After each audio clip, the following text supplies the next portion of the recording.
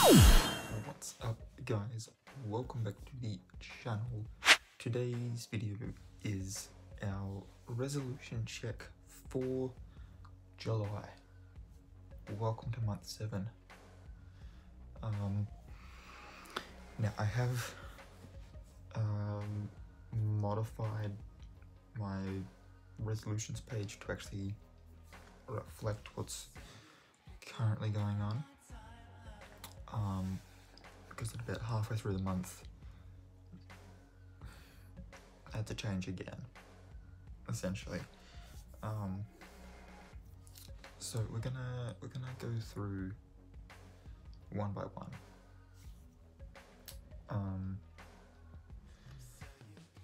That was the last one. Okay, so if you haven't seen any of my resolution things, the videos before, I set resolutions and goals within 5 different areas. So relationships, these are not necessarily romantic relationships, these could be family, friends, partners, not business partnerships, because that fits into category 2, which is my career. That would be where I would cater to business partnerships, where I would go for career advancement, maybe pick up new skills to help me, get a particular promotion or whatever it may be. That would go into there. Fitness, specifically is looking at my physical fitness. This is where we look at things like exercising and dieting. Well-being is more of a mental fitness. So that's all my mental health stuff. Good boy. Speaking of mental health, this is my little friend. Comes and keeps me company. And then the last one, number 5, is finances. And hooey, are we in a wreck at the moment there. Spoiler alert. So let's dive in. Number 1, relationships. Sort of the one that's been predominantly going in this part the most, is spending more time with family and friends. And I feel I've done that pretty well this month. I mean, I went out of my way to go and do a film shoot for a friend. So, I made 2 new friends on that shoot. Both of them are amazing, and I really hope I get to work with them again real soon. They are talented as all get out. You catch me simping just a little bit on their talent, because they, as far as I've seen, know how to make beautiful films. So yeah, definitely big tick for that one. Hung out with one of my other mates. He's still 100% down to do a podcast with me, which, yeah, I don't know how that's going to work next year if I go to AFTRS. But I will find a way to make it work. I'm pretty sure I can record it on Discord, so we may just have to log into Discord together and record it that way. Maybe the only way we can get it to work. I've also organised a games night with a couple of friends up here. We'll see how well that goes. One of my friends gets migraines every couple of months, and everyone else seems to not want to do games night without them. So, yeah, that's on top, and that's also on top of the fact that they're studying at university. I'm doing university level studies, but it's online, so I can sort of save and exit, go have a games night, come back the next morning, and keep going, sort of thing. I don't have to leave and go anywhere. So big old tick for that first one. The second one in this particular category is prioritizing self-care,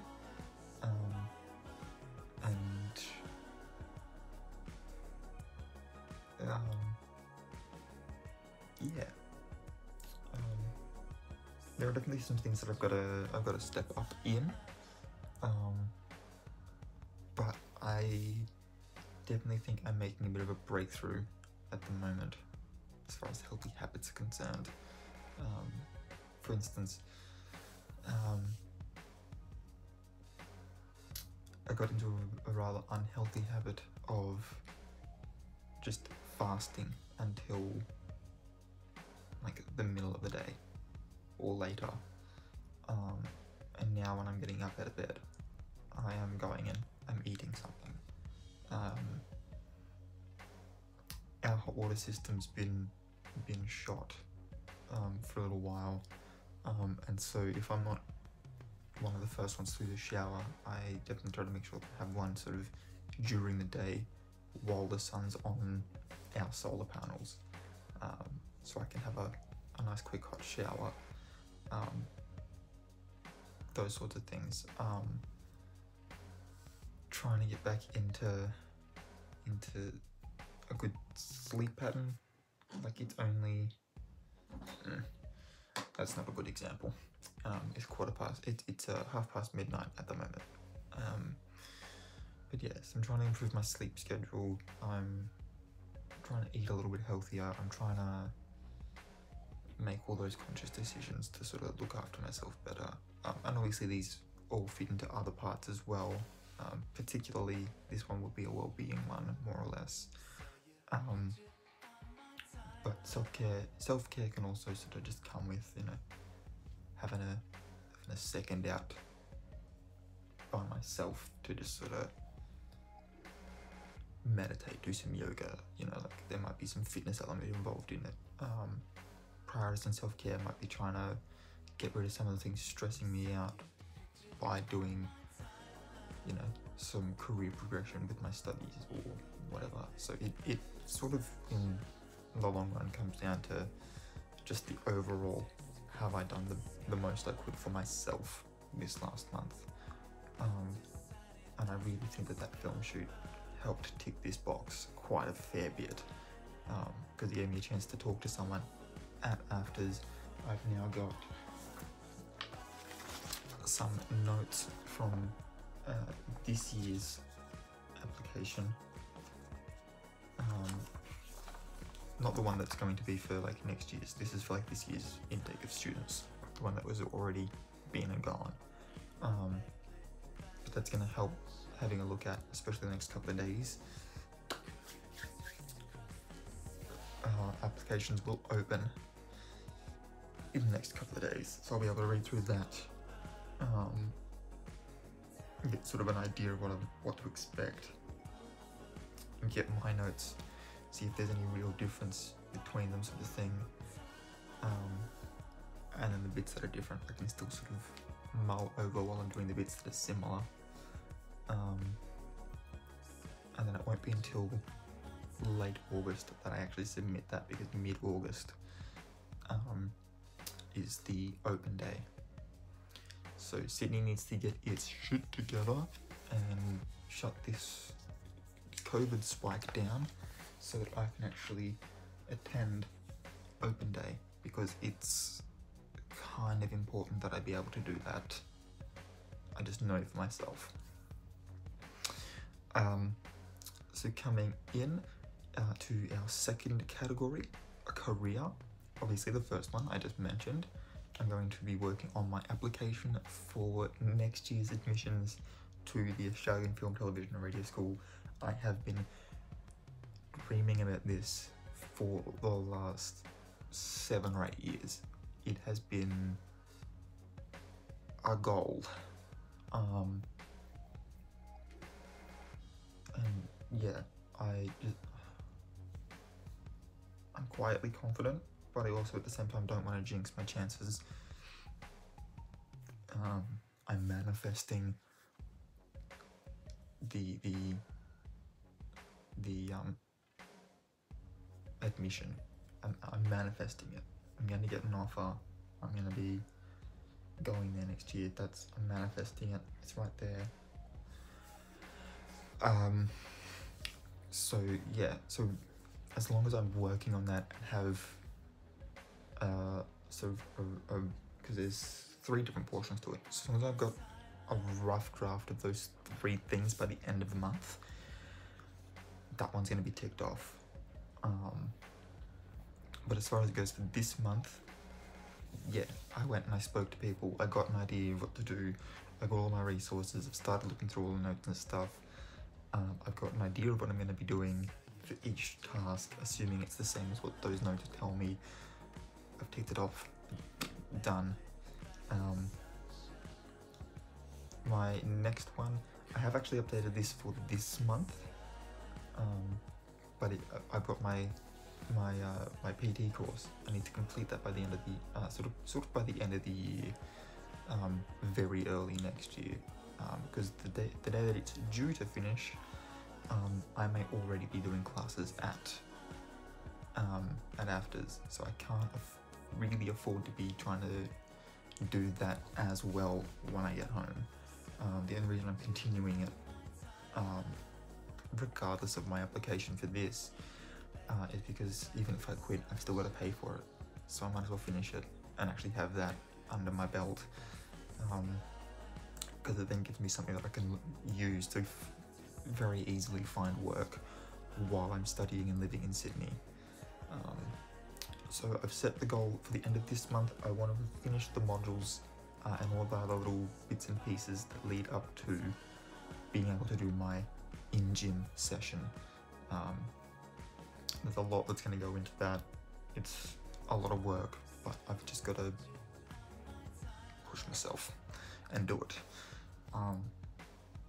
So yeah, as of right now, I'm halfway through my second of 2 assignments, and I've got everything I need to get my working with children's check, and I've got to just sit down and do a first aid certificate. So if I can get myself into a better sleep routine, I'll be able to smash that out on a Friday, because they're offered every Friday in town. So with any luck, I've got that in the bag. Fitness, as far as that is concerned, look, I could say technically that I've smashed out this first one and gone to 100% of the PT sessions that I had this month. But that's leaving out the fact that I didn't have any PT sessions this month. Nor did I really go to parkrun so much. So this month coming up, not that I can really afford it, I'm gonna have to start re-looking at my budget. We'll chuck that in as a finance one when we get down to it.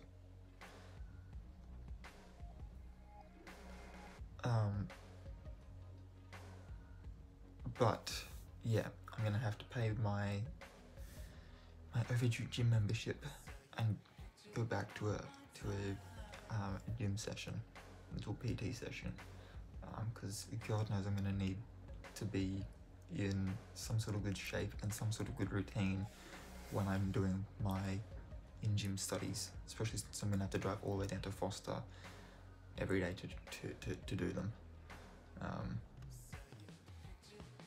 Although maybe I might be able to see if they'll put me on part-time, with the hope that I can transfer at the end of the year if I get accepted into afters. That way I won't have to worry too much about looking for work. I can just transfer to Sydney. I'm gonna have to have a look into that. And the second one is to eat better. I feel like I've done that pretty well this month. The No Nasties project, which originally made sugar-free ice block things, in the same style as like the Super Dupers and stuff. They've got, I think they've got 3 different varieties, like they have 3 different variety bags, and all of the flavors are, they've got some that are sort of more of a milky texture and they use coconut milk, and they've got 2 others that are, one's more of like a fruits flavors, one's sort of like a fun flavor. It's got like a cola one in there, I think it has. They're all awesome, but they also recently came out with 3 different types of breakfast cereals. One's sort of like a Cocoa Pops type of deal, one's a Fruit Loops, and one's a Rice Bubbles. The Cocoa Pops ones and the Fruit Loops ones have Avengers and Spider-Man on them, and being the Marvel fanboy that I am, I got those. But given that there's, like, you know, it said on the box 50% less sugar, so given that, I was able to have fun breakfast that was still good for me. And then the dinners have been really good, and it's just sort of come down to what am I having for lunch. And so given all that, I think I've done pretty well. Because of my limited financial resources at the moment, I'm very conscious about my snacking habits at night as well. So even though I still do that, I am trying to be a little bit more conscious about buying things that are going to last me longer, over sort of the cheaper, higher sugar stuff. So I'm being conscious of it at least. So yeah, we shall continue to endeavour to do better at that. But I was definitely more conscious of it this month than I was the month before. So it gets a tick in its favour. Well-being. Attend psychologist appointments.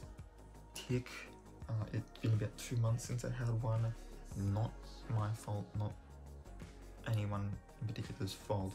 It was just a bit of a miscommunication between when I thought it was booked and when it was actually booked, and then just unforeseen circumstances forcing it back another couple of weeks from when it was.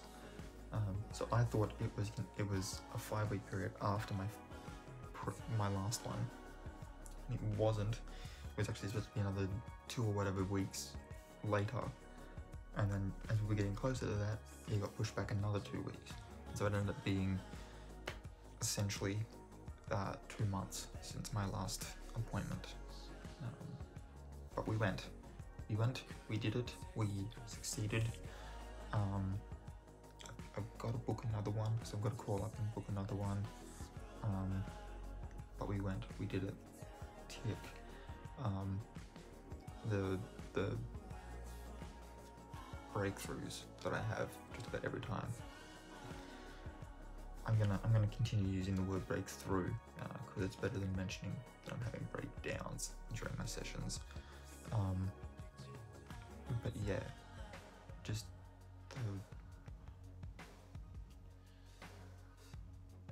the things that I'm realizing that I deal with on the daily,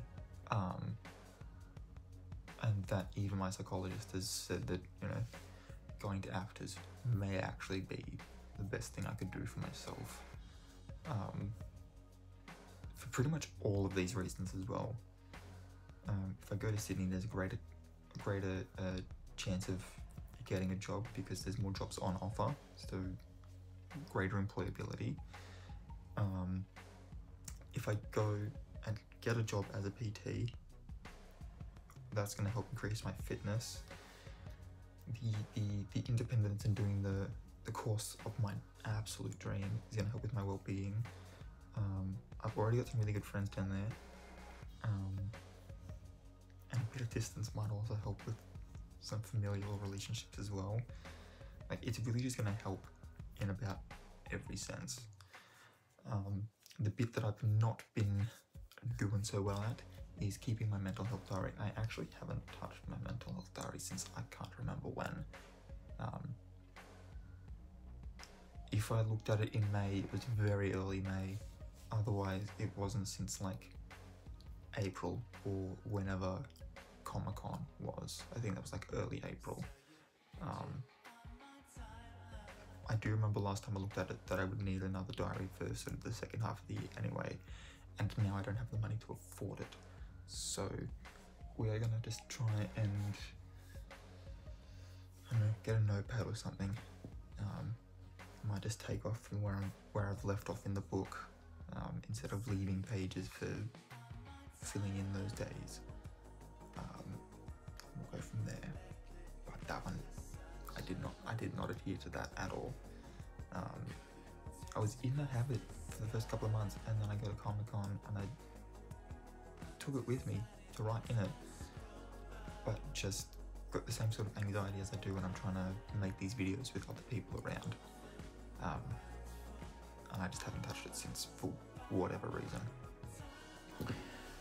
And then last but not least, number 5, our finances. So the one that I've written in there, that I thought of earlier in this video, was to review my budget at the end of each month. So be like, okay, I am getting this much every week or every fortnight or whatever. How can I still put money away and still be able to go and socialize and stuff? What needs to be cut, and what can I continue to do? So yeah, we're definitely going to be having a look at that. And then other than that, I do want to be putting a certain amount per week into savings. It's probably not going to be as much as I've got written here, but maybe if I just halve what I've got sitting there, that'll be doable. Surely I can do that. That should be doable. We'll try for that.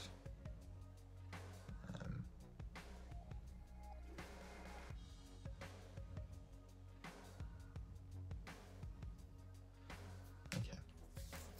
Cool. And then that's it. That's all I've got for this video. If you are new here, please hit the subscribe button. Don't forget to hit that notification bell as well, if you want to be notified when I upload new videos. If you enjoyed this one, please give it a big old thumbs up. And yeah, until next time guys, keep your head screwed on.